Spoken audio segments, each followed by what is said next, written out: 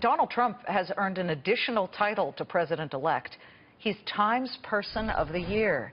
In the interview with Time commemorating the honor and the cover, Mr. Trump took that opportunity to put the vice grips on one of the most iconic of American companies, Apple. Quote, this is what Mr. Trump said, quote, "I said to Mr. Tim Cook, it's my ambition to get Apple to build a great plant, your biggest and your best, even if it's only a foot by a foot bigger than some place you've already got in China."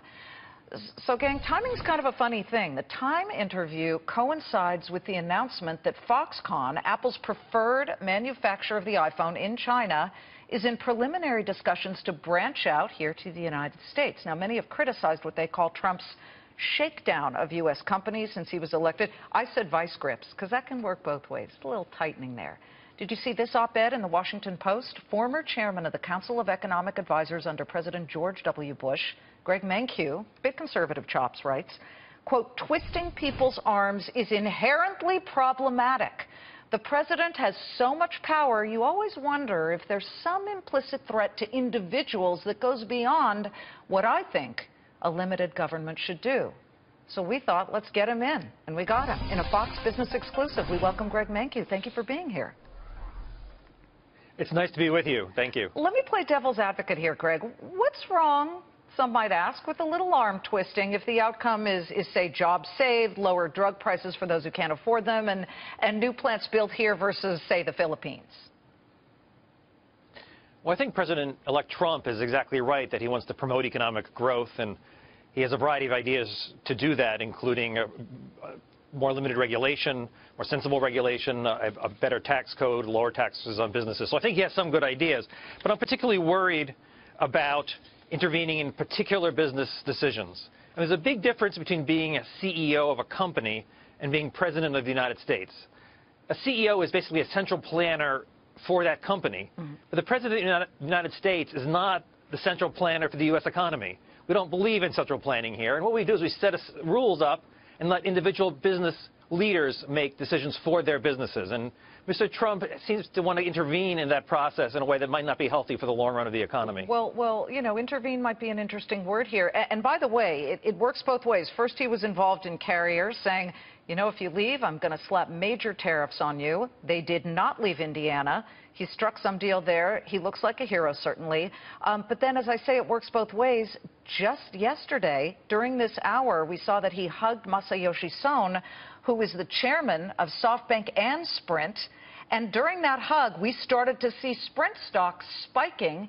It did spike yesterday. Look at Sprint today in the wake of him waving and then putting his arm around. We called it the hug heard round the world with Masayoshi Son, who's been desperately trying to effectuate a merger with T-Mobile. I don't know if T-Mobile wants that kind of hug, but look at Sprint Nextel today, ticker symbol S. It spiked yesterday on the hug, as you see, right around 3 p.m. Eastern. And today it's adding another 8.25%. So what's problematic here that you foresee? Well, I think what's problematic is that there's no way a president of the United States can know what the right business decision is for the thousands of businesses and millions of workers around the economy. We fundamentally believe in a market economy. That is decentralized decision-making, not decision-making centralized in one person, the president of the United States. And, yeah, maybe he'll make some good calls, but if he starts making a lot of decisions for individual businesses, he's going to make some bad calls. And I fear that it's a little bit of overreach here. And I think if you're a believer in limited government, as most Republicans are, and you say, look, we need to set the rules of the game, low taxes, low regulation, and let the market sort these things out. And I think in the long run, that's better for economic growth. Well, he is inserting himself. And again, you'd say Rexnord in Wisconsin, there was a little bit of a threat there if they moved to Monterrey, Mexico. And then, of course, as I mentioned, Carrier. But does it show gutsiness or perhaps a fundamental misunderstanding of how companies do whatever they can to stay alive, find the least expensive labor so products can remain affordable to their customers? I mean, ultimately, in a competitive system, some jobs are going to move here and some jobs are going to move abroad based on what nations have comparative advantage in different activities. Okay. And the consumers ultimately benefit from cheaper products, even if they're produced abroad. So I think trying to save every single job in the United States is going to make good theater. It's going to show up on TV well, and certainly be a benefit for a certain subset of workers. But his job is not to look out for 1,000 workers here and 1,000 workers there. He's got 150 million workers in the United States he's got to look out for.